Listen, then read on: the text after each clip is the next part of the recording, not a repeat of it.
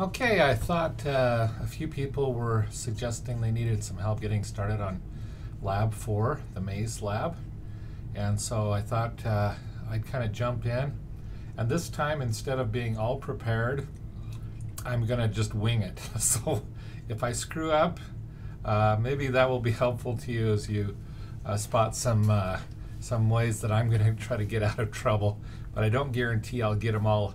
I'll resolve everything in 15 minutes, which is what I tried to limit these videos to. So first of all, you'll notice if you go to the Lab 4 description, it's going to take you to a GitHub page, and of course you're going to then be able to auto grade things in this window, but we're not going to do that right now. So if you go ahead and go to the GitHub page, again, it's going to talk about this exploring the 3D maze thing, and I would suggest you watch this video. It should be very helpful. The idea is you've got a three-dimensional storage facility that has 10 by 10 by 10 cells, and you have to try to explore this and find a way from one corner to the other corner. And so you're going to you want to import a maze from a file, and you have to be able to determine if it's a valid maze. You have to figure out if the maze is solvable, and namely if there is a path from point 000 down to 444, and doesn't. So anyway, divers can only move up, down, left, right, forward, and backwards, one cell at a time. They can't do diagonals, so that makes your job a little bit easier. You'll also have some opportunity to test for unsolvable mazes, and then you're supposed to be able to generate random mazes. Okay, so you should go ahead and put in a .h and a .cpp every time you create a class, and this is kind of a visualization of what you're going to do. You can imagine coming up in one corner and finding your way through the middle and going out the other corner. I would suggest that you create some debug information that will help you visualize what your maze looks like and where you are along the way. So with that, let's go ahead and get started. Here's the files that you'll need to work on, so we can go ahead and clone that repository. It will mostly have this Pathfinder interface and then all of the test files and main.cpp. So the first thing we're going to want to do is go ahead and do a git clone on that repository, and that will go ahead and give us this Lab 4 maze thing. And inside of here, there's a bunch of mazes. You're going to have this Pathfinder interface that you're going to have to inherit from, and then you're going to have to go ahead and implement these things. Okay? Now, some of them are pretty straightforward, like importing the maze and creating a random maze. But the solve maze is really the recursive part that I really want you to focus on. So what I'd like to do is try to give you some help on, so you're not spending a whole lot of time on the other parts of the lab, which are really not as important. So if you notice, there's a few resources that are going to be very effective for you. The first one is I would read the book. And so chapter 7 in the book is going to talk about recursion. It's going to give you lots of important information. And down on about page 436, it's going to actually go through a case study of finding a path through the maze. So this is going to be really helpful for you. And so here it's talking about the exact problem you need to do. Namely, you're going to create a data structure. In this case, they're going to create a two-dimensional array you are going to create a three-dimensional array.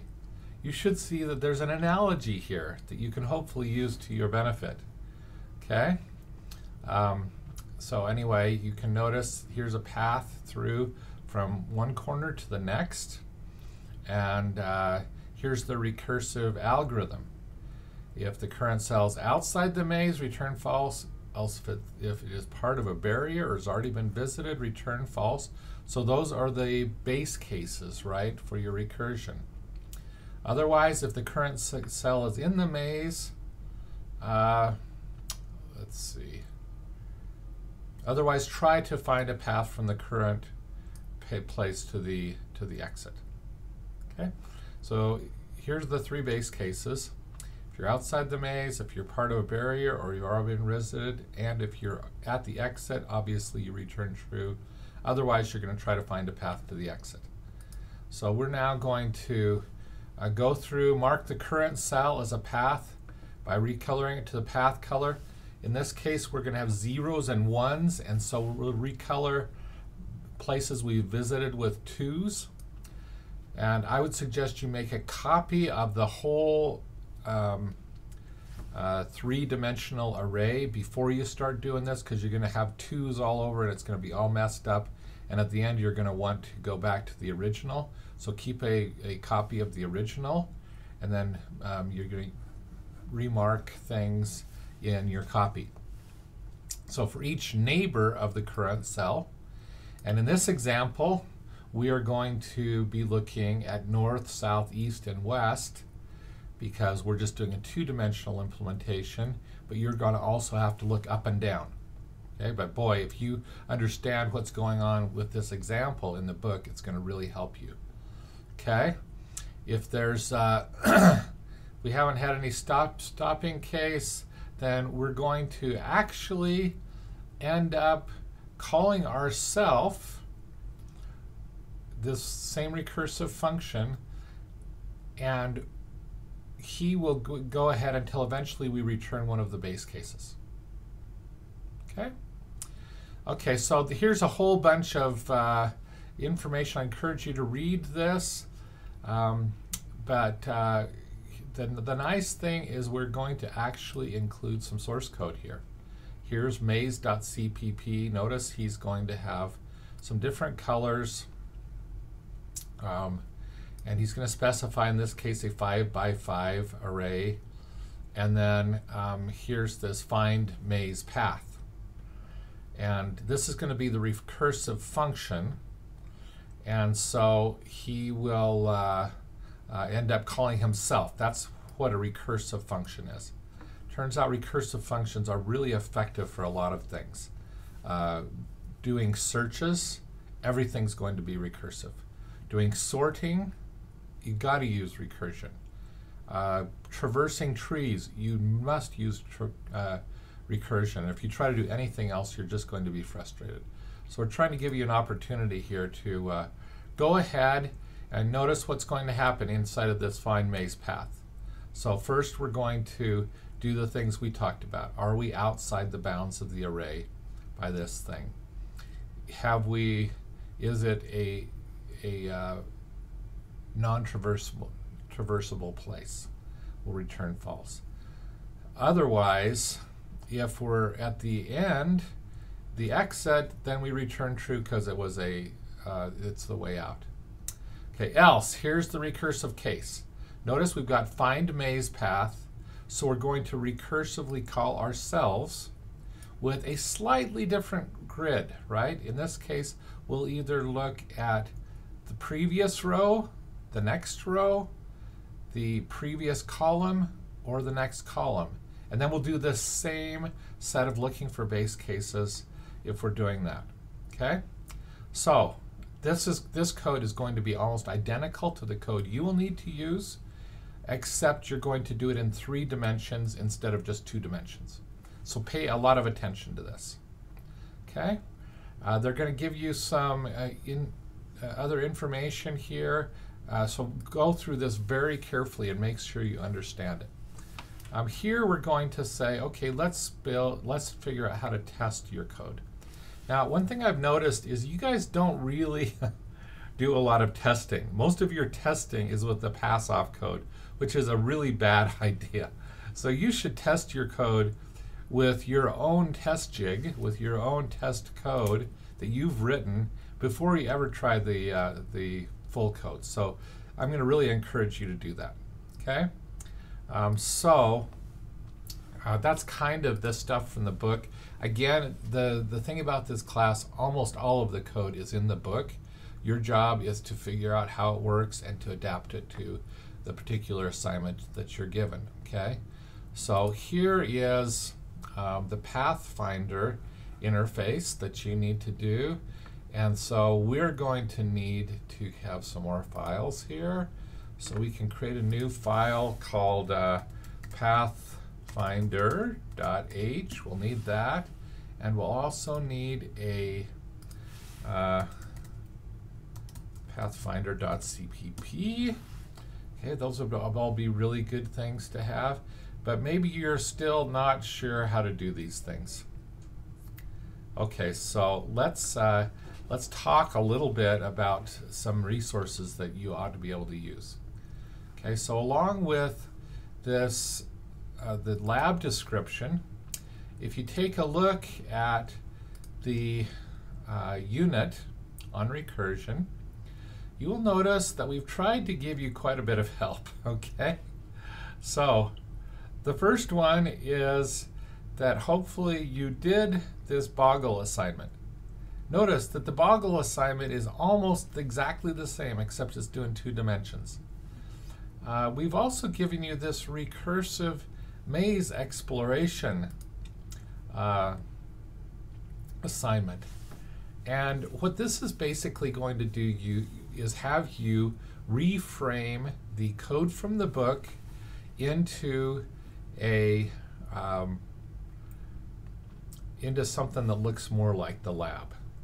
Okay, so I think I'm about out of time, but I'm just going to encourage you to now take this recursive maze exploration and work through this to create a 2-dimensional maze, to go ahead and create a 2-dimensional array that will be able to read these values in and put them into your code. And again, you're going to write your own main.cpp. Hopefully that is very simple. It's not going to be the pass-off code, but it's just going to create a new Pathfinder object. That's the one you're going to write. It will then import the maze and then solve it. Okay, so that's the important things. You don't want to try to do this with the pass-off code. You want to go ahead and test it with your own code, which is going to be very simple.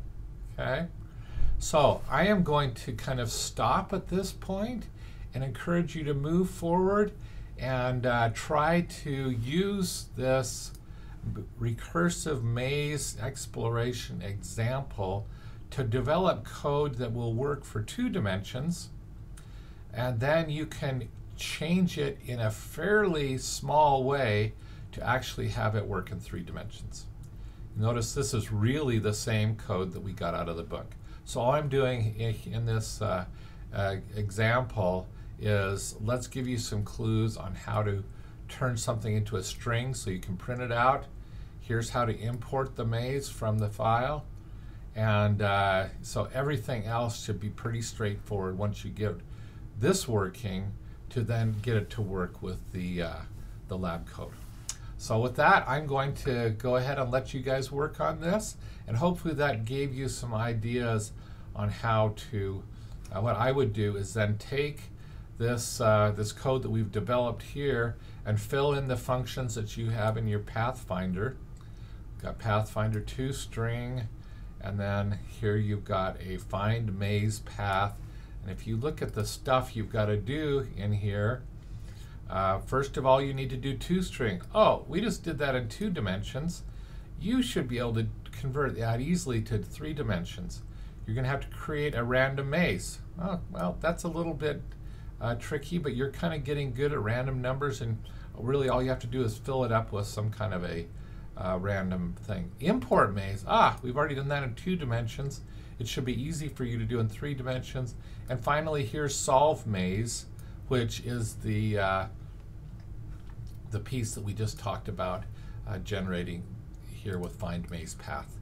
So I guess what I'm trying to do is make it really easy for you to find the things that you need to be successful in this lab, and try to remove any of the busy work so you can get right to really understanding what's going on here. Now it may feel like, man, you've given us almost all of the code.